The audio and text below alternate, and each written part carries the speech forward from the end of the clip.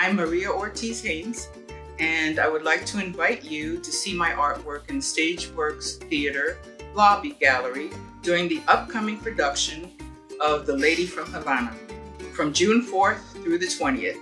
See you at the theater. I think it's important to collaborate with other artists because there are more than one way to express your artistic talent. And as Hispanics, we have a myriad of ways to do that. My mom was a lady from Havana. She was born in Havana, Cuba. I saw the beautiful artwork that was there. And when I came back, I wanted to commemorate it.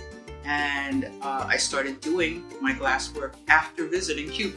That's how I started my art career. Going to Havana myself and seeing the beautiful, colorful artwork. The people in Cuba have nothing. And yet they produce the most beautiful, vibrant, colorful art. No, my work is not perfect. I invite you in to see, and you can say, well, that's not perfect. You can tell that's handmade. Yes, you can.